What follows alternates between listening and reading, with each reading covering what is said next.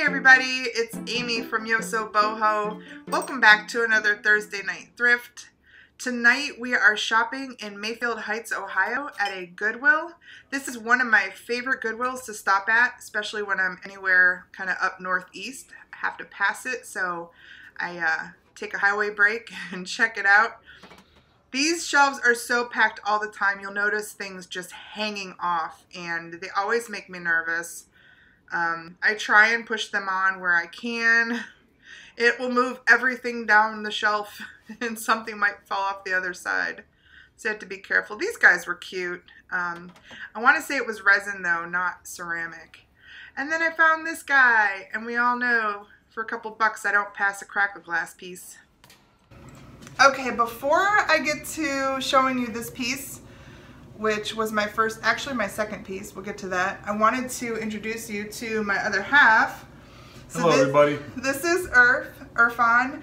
I want to thank you very much for having me. Well, thank you for joining me. Very welcome. He is often in my videos, but you see him maybe from here down modeling an apron or with a mask on, acting goofy. But tonight I talked him into joining me for this video, so it'll be educational, right?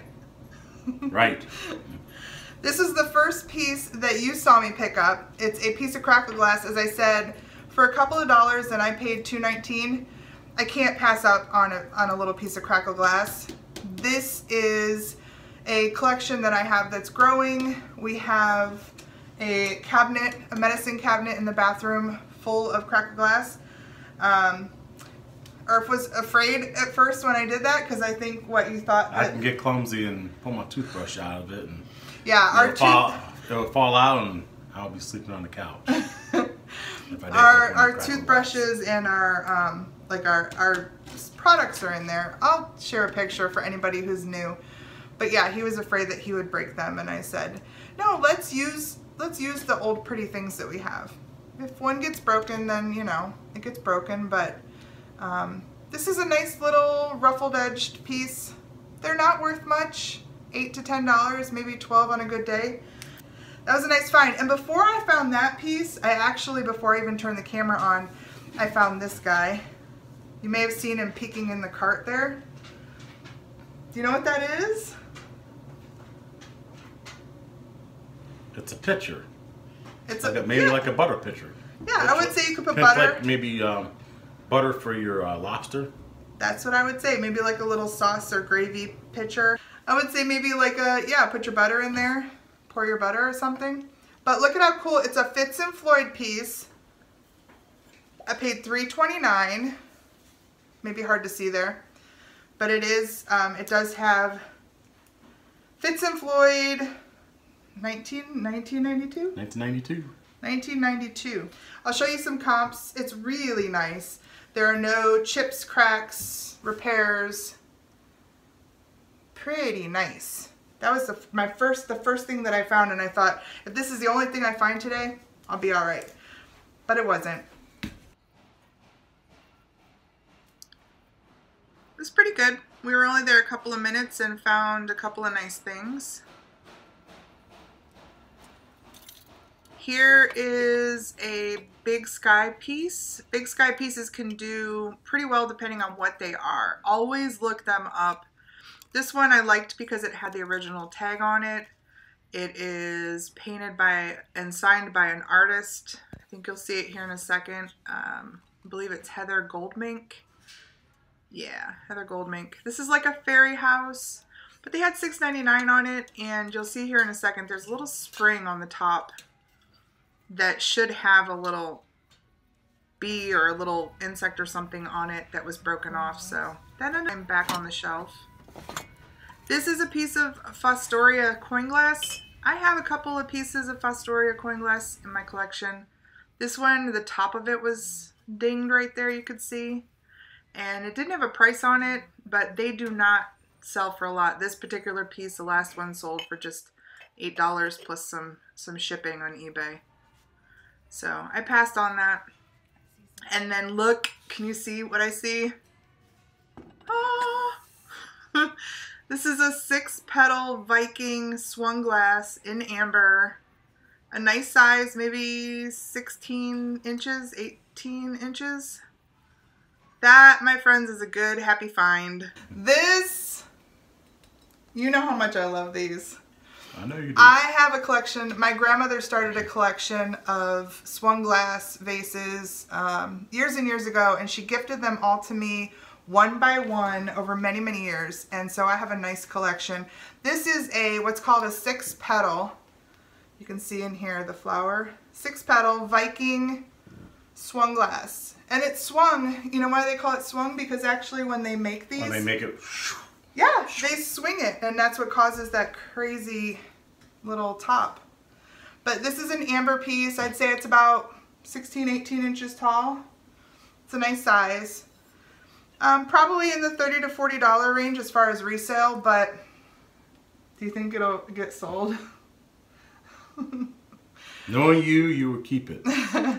Probably will keep it for a while. I paid $5.99 for it, and when I saw it up there on that top shelf, I heard the angels. There was an aisle that I went down that had like two ladies brought a cart out, and they were filling up the shelves in that area, and it was hard to get around them, and I didn't want to film while I was in that aisle because they were there and they were talking and singing. The one woman was singing Christmas carols but making up her own words. It was kind of great. I wish I would have recorded that, but I didn't. But I found a couple of things in that aisle that I want to share with you that you may see in the cart as I'm shopping around the rest of the film. This piece, this is a nice piece of brown drip. Brown drip. We have an entire collection of Hall brown drip, but this isn't Hall, this is McCoy. And I paid $2.99. $2.99. That's a good price for a piece of a big baking dish like this. So it's got the McCoy in the middle there. And what I like about this is it's not just a normal oval dish. It has this nice kind of scalloped part to it. It's a nice big piece, and I thought that was great for $2.99. I scooped that. Again, it's hard for me to pass up anything that's brown drip. Just like to crack a glass. And then the other thing I found, and I just found one of these a couple weeks ago. They use these in vases so that the flowers all stood kind of, you know, apart, so the bouquet was pretty. But I looked for one. Where did I put that? I looked for one because I was starting to find some marbles, and I wanted to keep my marbles all together. So I thought maybe I could use this for my marbles so that I didn't have to collect anymore. Because it's smaller. Maybe I just have like I could sell the bigger one, and maybe I can just have a smaller marble display. Now I only need 5. Now I need 5. There goes those marbles. I just lost a marble. Oops. Just lost a marble. Maybe I will need to keep this one because it's flatter and they're not going to fall off. Just telling you for a reason to keep that one. Well, shucks. Well, I'll sell one of them. Maybe we'll sell the smaller one. I liked this guy. I liked his little circus attire. I'm not a fan of circus elephants. I just like the way he looked and the colors. And then this guy, this is a piece made in Bavaria. His sticker there was destroyed, so I have no idea what they wanted for him. But that was a nice little flower frog, ceramic flower frog. This was a piece of enamelware. This, I believe, is a Pottery Barn piece. I have another color, just like this. That's why I checked it out. It is busted. And we get to the wood section, which I love. This guy is a hand-carved, hand-painted cheetah. And then over here, some giraffes. I love giraffes. That guy was resin, unfortunately, but I is a nice painted, hand-carved piece, and he goes in the cart with the cheetah.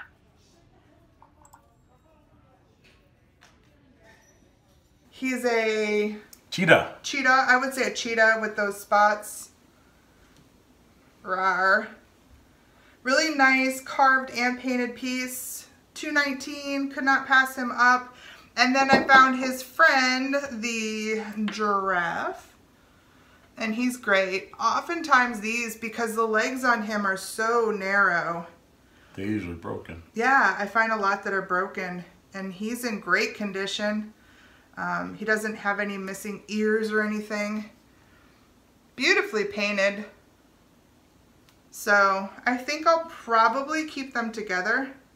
Although, man, it's a little scary for that giraffe. It's like, "Rawr." I'll bite you in the butt. Oh, this poor llama. He lost his legs. Poor guy. This fish was kind of cool. It was a really light, I want to say chalkware type material. And this, I like the look of this. I don't know what it was. Just had one single hook there in the middle, maybe for a key or something, but no place to hang it up, so I'm not sure. I love digging around in the wicker and the wood section. It's like one of the places that I just find good stuff. This is cute. I don't know if this is a little recipe box, but I like the graphic and the color of that I loved. But for $3.99,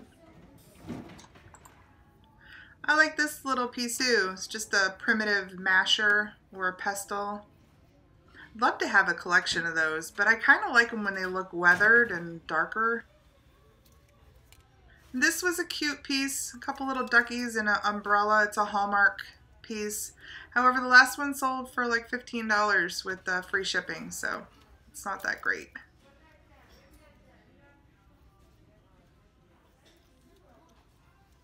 And this, I was drawn to this, but again, modern.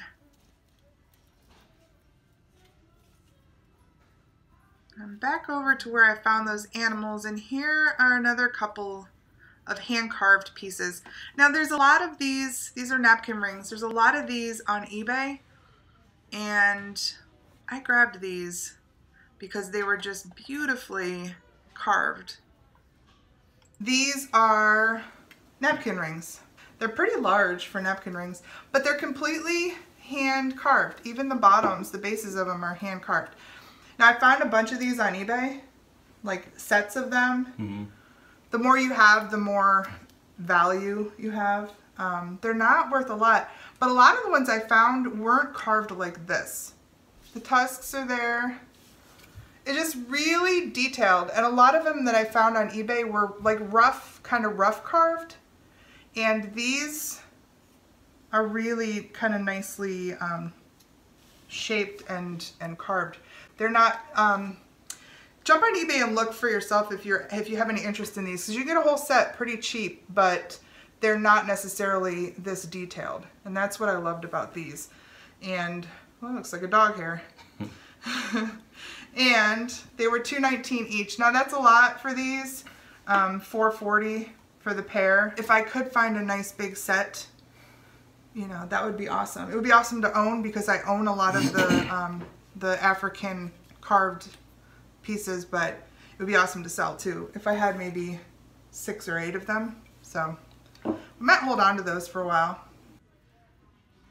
And something caught my eye as I was gonna round the corner on the other side of the aisle. And it was this. This is a old coal scuttle.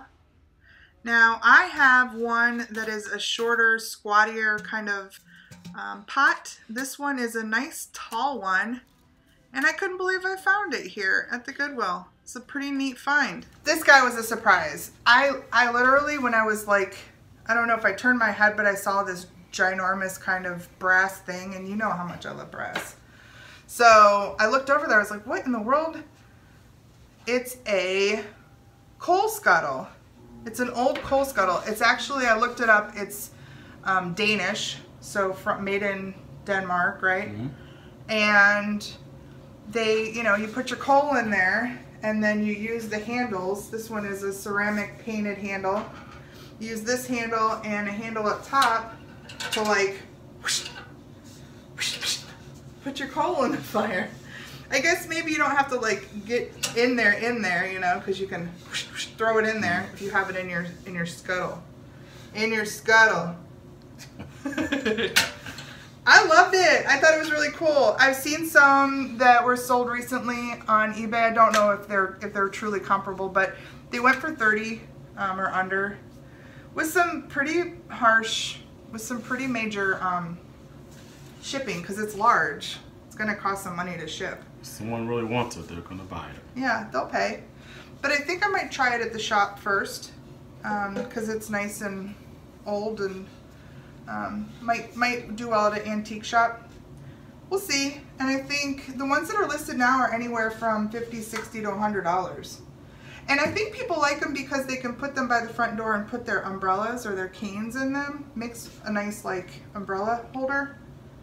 It's kind of multi-purpose. Or you could put it by your fireplace and put your like kindling in there. It's kind of nice. I'll throw your tools or like your brush. Oh yeah, you could put your fireplace tools in there maybe. But it's really cool. The 5 can. I don't know, you think that makes like 5 gallons worth of coal or something? Who knows? I don't know either. Who knows? But this is weird because I found this scuttle and I just bought in an online auction another scuttle. A sugar scuttle. Yeah, I brought it out to show. So I had never even heard of a sugar scuttle. I had heard of a coal scuttle because I own one, but it's I'll share a picture of one like the one I own. It's kind of like a rounded pot, and we keep it by the fireplace with the dog's toys in it. So it serves a purpose too. This is a sugar scuttle. Now this is pretty delicate. It's porcelain. It's hand painted. It's actually signed. Has a little gold JG under there. You're probably not going to see it because this white is bleaching everything.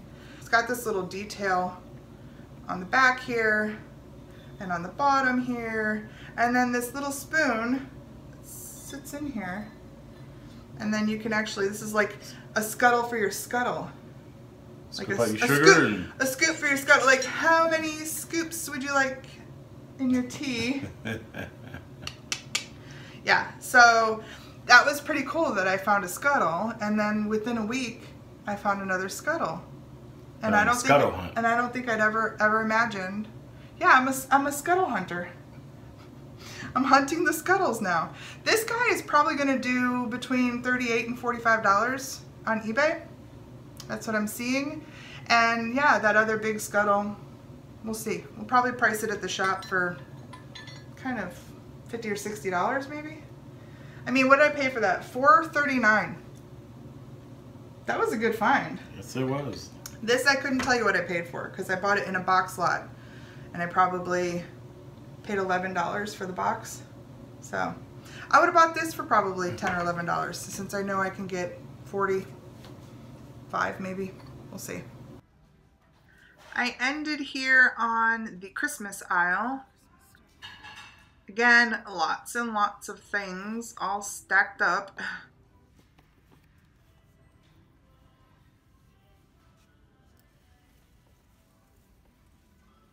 By the time you get all the way through the store and you're in this area, it's like you have, you know, eye exhaustion. like I just can't take it all in. I did check out this guy. He was like a shelf sitter. I was trying to decide what he was. I think maybe a lion tamer or a circus guy. He's got like a whip or something in his hands, and I don't know. And then I put him on this bowl, which I thought was gonna slip out and break. So I moved that. And then this thing that I'm about to show you, I just had to leave on this note. Nope, not this thing. It's up here. Oh, look, it's a giant Santa dog. What? I was so confused for a second. I thought it was a giant Santa figurine, and here it's this, like, what? Standard Schnauzer, maybe? With that big white beard? Oh my gosh. I thought he was so cool. I thought he was really neat. That's it. That is all of the loot for this week. And is there anything else we need to tell them? Like, comment, and subscribe. Like, comment, and subscribe, please. And if you can, share the video so that we can build our little audience here of people who are sharing information. And I think that's it. We appreciate you watching. We hope everybody's staying safe. And happy holidays to everybody out there. Happy holidays. There will be a video up next week. Actually, maybe a two-parter that starts Tuesday and plays on Tuesday and Thursday. So keep your eyes out for that. But yeah, stay safe, everybody, and we'll see you next week. See you, everybody. Bye.